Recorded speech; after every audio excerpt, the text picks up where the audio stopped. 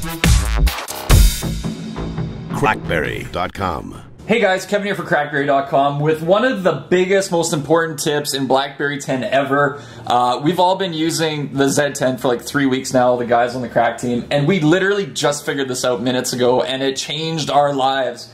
So one of the things we've been sort of not super excited with BlackBerry 10 is that sometimes it feels a little inefficient when you're in the hub, you know, deep into one inbox and you want to switch to another one. There's a lot of back swiping. So for example, here I'm in the hub.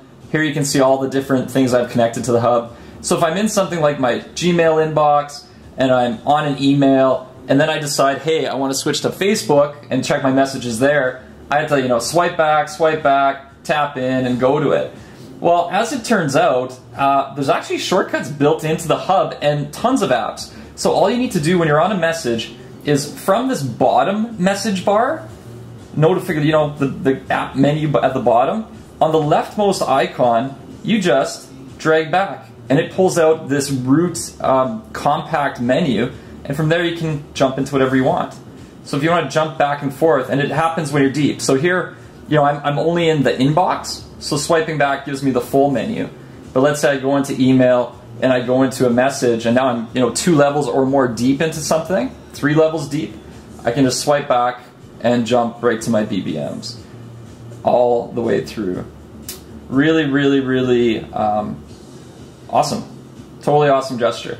So even in applications this takes effect. So if I'm in something like the CrackBerry app, now we didn't know about this. So when we built the app, we actually built our own jump shortcut menu to invoke the full menu.